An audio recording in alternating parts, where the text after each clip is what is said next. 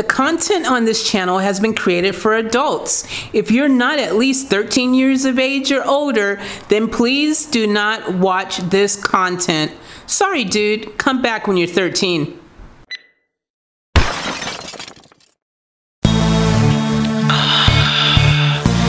Yeah, baby girl. You know what I want to do. Come on.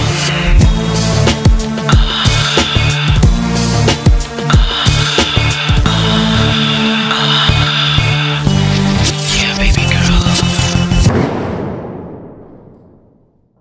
What's up, family? Welcome back to the channel. Welcome back to Off Tap Life. Always a pleasure to be rocking with all you beautiful people around the globe.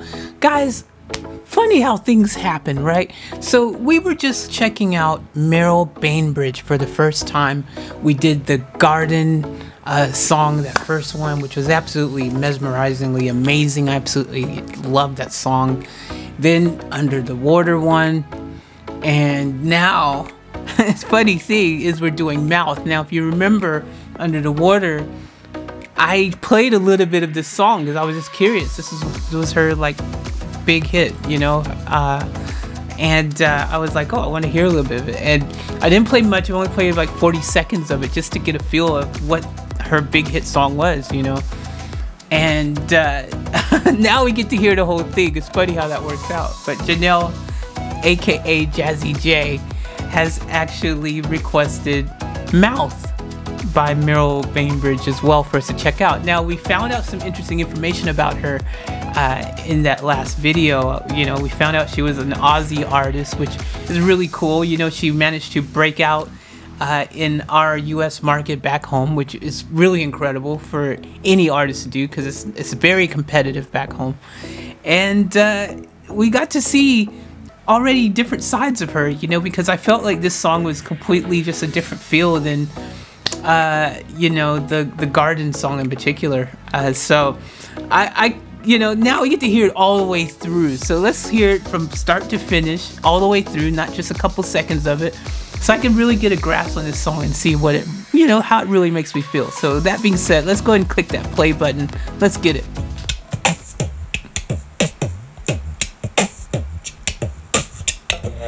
I will say quickly, I did like the beatboxing. I didn't mention it last time because I wasn't doing a whole reaction on the song, but yeah, the beatboxing touch is nice. I do like that. Feel like I've been blown apart. There are pieces here, I don't know where they go. I don't know where they go. Kiss me on my salty lips. I bet you feel a little crazy, but for me, we'll be famous on TV. Would it be my fault if I could turn you on?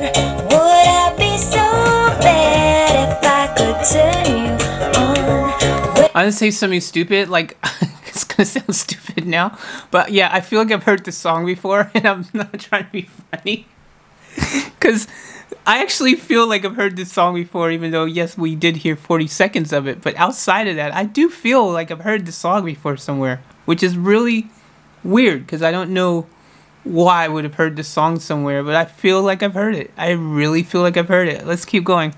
When I kiss your mouth, I wanna taste it and turn you upside down. Don't wanna waste it. I jump on you, you jump on me. You push me out, and even though you know I love you, I'd be inclined to slap you in the mouth. When I kiss your salty lips, you will feel a little crazy, but for me, I'll be famous on TV. Would it be my fault if I could turn you on? Would I be so bad if I could turn you on? When I kiss your mouth, I wanna taste it and turn you upside down. Don't wanna waste it. I would say, like, it's the hook that I feel like I've heard. You know what I mean? That hook feels so freaking, you know, familiar to me. It's that actual hook. It's a really good hook. I do like that hook. I also want to say that I figured out what it is about her that is consistent throughout all three songs. And even though this song it's got a different vibe to it to me, I will say that she carries this real innocence about her. Like the song is like, about kissing mouth, you love, sexual kind of, that type of stuff, But I will say that she has such an innocence about her. Like I feel like she's got this real, like just, I can't explain it away, but innocence. Like she just has this real subtleness to her, like it doesn't feel like a song like this. Many other artists would make it feel really just a bit more like raunchy, sexually fueled kind of song. Do you know what I mean? Like a bit more dirty or something, but she makes it feel more wholesome. That's what it feels like, an innocent, wholesome song. That's what I get from her. She feels so just innocent and wholesome and cute. I like it. I really like it. I like the energy that she's putting off. Let's go.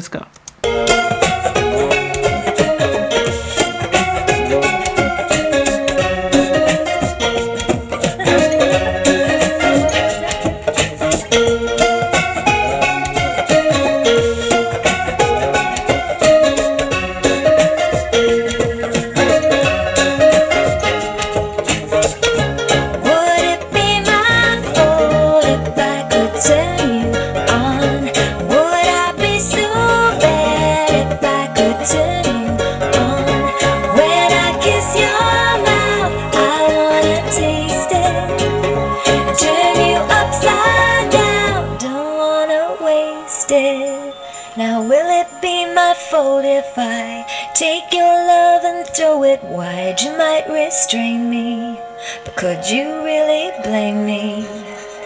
And you will feel you're blown apart. All the pieces there will fit to make you whole, and I know where they go. Would it be my fault if I could turn you on? Would I be so bad if I could turn you on? When I kiss your mouth, I wanna taste it and turn you upside down. Don't wanna waste it. When I kiss your mouth, I wanna taste it and turn you upside down. Don't wanna waste it. When I kiss your mouth, I wanna taste it and turn you upside down. Don't wanna waste it. I like it. It's catchy for starters. I mean, it's very catchy. I actually, now that I've heard it all the way through and allowed it to really, to get the vibe to it and to kind of feel it out, I definitely gonna say I like this better than Under the Water. Okay, let me rephrase that. I like it better than the last part of Under the Water, because as you guys know, when those guys came in, it kind of ruined the vibe for me that I was feeling. But I mess with this. I like it. It's cool, man. Like, I wish I'd know more about her. I really mind knowing if she's just kind of still out there putting out anything new, which would be really interesting to know. I mean, I guess a quick little check on our friend Google might reveal something. Because, yeah, now that we've heard 3 of her songs, let's find out a little more information. Okay, so, guys, in case you were wondering, she's 52, so she's still definitely young enough to be actively performing songs and stuff. Now, the sad thing is, it doesn't look like she's done anything else in recent times, though. She's from Victoria. Guys, for you guys who don't know, Victoria is down southern Australia, like down past Sydney, past all of that. It's down southern. Melbourne's the main city there.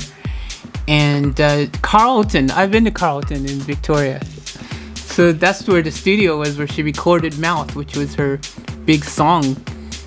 But it doesn't look like she's doing anything new. That's what I'm getting from this. Filipino Australian singing. No. Looks like she only did. Kind of looks like she's only done those songs.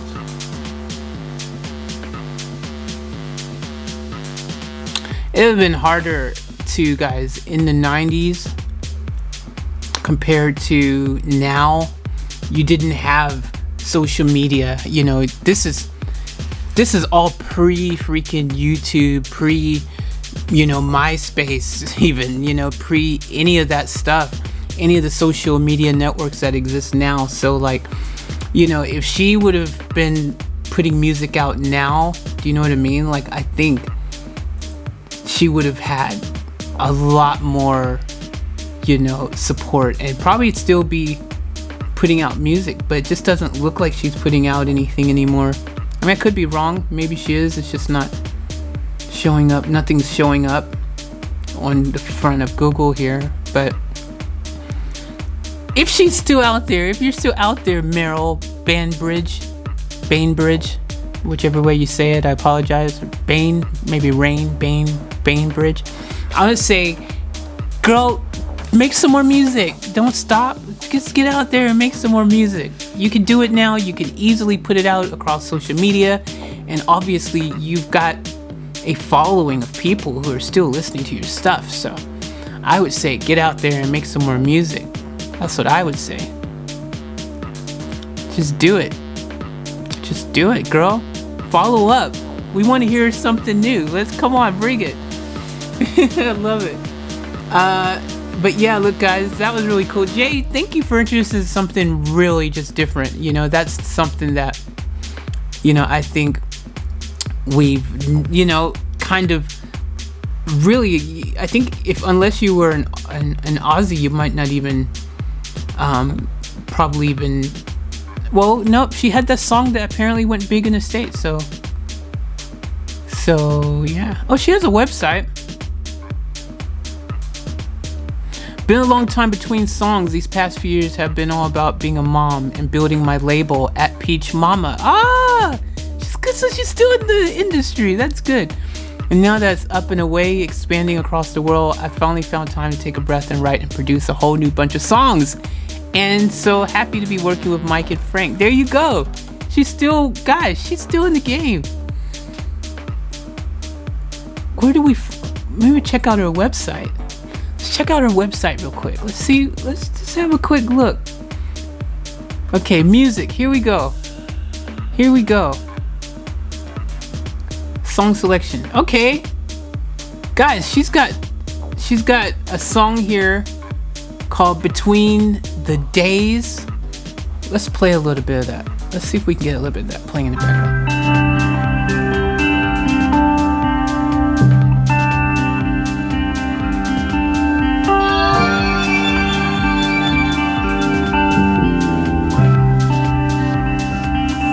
Wow. I say I love you, but my words are spinning. I lost them in the heat of argument, and consequence falls around me like rain. I dream and see you float. Wow. Okay. I let my passion fly, furious rain. All right. That's different. That's different. Okay. She's got a few different songs here, guys. So yeah, good for her. I'm glad that she's still out there, man. Like that makes me happy to know, because it's not easy, man. Being an artist in general is just not easy. Speak from experience, especially when, you know, you're trying to achieve longevity it's really hard, because the new shiny object comes. But go check out her website, guys, if you want. MERRIL Bainbridge, support. You know, I think support her. She's started her own label. You know, she's out there doing it. I like it. I just love it. I love it. It feels very, very cool. It feels very cool, man. Like, if she didn't make that garden song, the garden song got me first started. So she made that garden song. I was like, yep, she's dope. She's cool. But yeah, look, she's got a Facebook page. That's where I found out this other information at.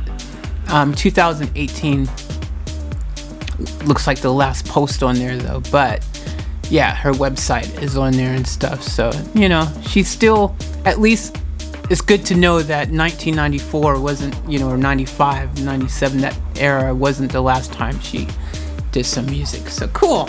Merrill Bainbridge, shout out. That's one of the things too, guys. You know, if I get the opportunity to help push artists that, you know, aren't as known, you know, that are just more in that alternative, you know, that more indie kind of vibe, that feel, those artists I really, really like to push and get behind as well, you know, because being an artist myself, again, I know what it's like. So yeah, a little promo for Merrill Bainbridge, man. Merrill Bainbridge, give her a round of applause. Good request there, Jazzy J. Thank you for sharing. I enjoyed it, and we got to learn a bit more about Merrill Bainbridge too, because until that's requests, I knew nothing. That's why your requests, guys, are so freaking awesome.